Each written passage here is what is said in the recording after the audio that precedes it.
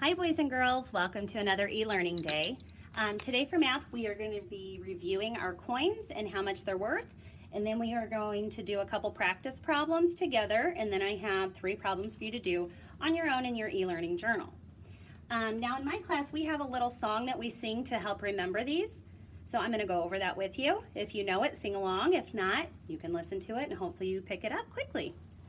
So we have quarter, quarter, big and bold, you're worth 25, I am told. Dime, dime, little and thin, I remember you're worth 10. Nickel, nickel, thick and fat, you're worth 5 cents, I know that. Penny, penny, easily spent, copper, brown and worth 1 cent. That's just something we like to do to help us remember what the coins are worth. So now, when we start adding our coins, we have to try to pick out which one is worth the most, and then we start with that one. And I just have some fake money here. So if I have 1 nickel and 3 pennies, we know that the nickel is worth more because just like our song said, the nickel's worth 5 cents. So what we do is we start with a 5, and then since pennies are 1, we just count 1 more each time. So you start with 5, and then 1 more than 5 is 6, 7, 8. So we would say that we have 8 cents.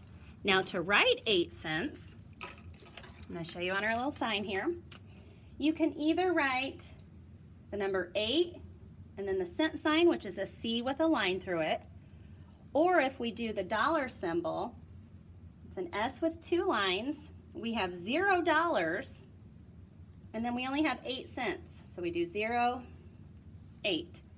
So that's another way we could write it. Usually we start with this one, and once we work our way up to adding dollars, we'll go over to this way. So for the other examples, I'm just going to show you with this one. Okay, so let's do another example. So now we have, get this off here.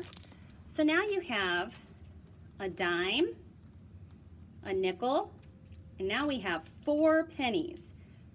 Okay, so the pennies are worth 1, the nickel's worth 5, and the dime's worth 10. Which one of those numbers are the greatest? Right, the dime. 10 is greater. So you start with 10, and then we know next will be the nickel. So the nickel's worth 5, so we have to count on 5 more from the 10. So you have 10, 11, 12, 13, 14, 15. So your dime and your nickel make 15. And then we go on to our pennies, which are worth 1, so we count on 1 each time. So you start with 15, 16, 17, 18, 19. So we would say we have 19 cents. So when I went to write that, I would write the number 19 and then our cent sign, which is a C with a line through it. So now in your e-learning journal, I have 2 problems down here that are already set for you. And then for the third one, I want you to create a problem of your own and draw it in your e-learning journal. Now when you do it, you can draw circles and you can put a D in the middle for dimes, a P for pennies, an N for nickel. And if you want to, if you know how to do that, you can add quarters and you can do a Q for quarter.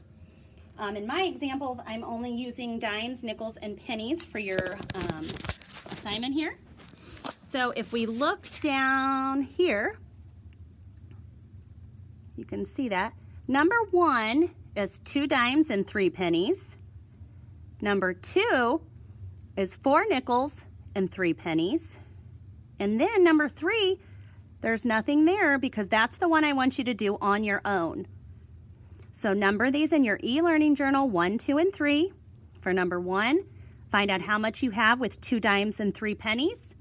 Number 2, find out how much you have with 4 nickels and 3 pennies. And then number 3, create one of your own, and we can go over those when we come back. I hope you enjoyed your lesson today, and I hope you have a great rest of your day.